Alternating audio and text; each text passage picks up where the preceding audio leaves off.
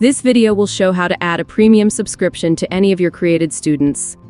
From the dashboard, click on Students.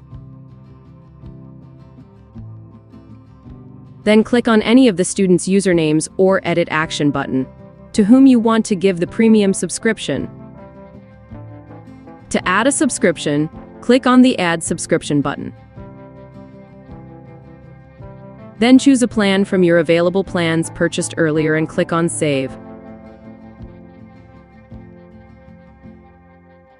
Let's now log in to the student website to see if the premium subscription has been activated.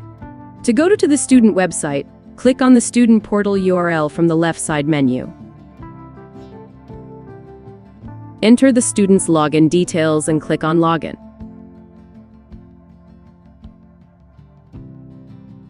We can see that the premium plan has been successfully activated for this student.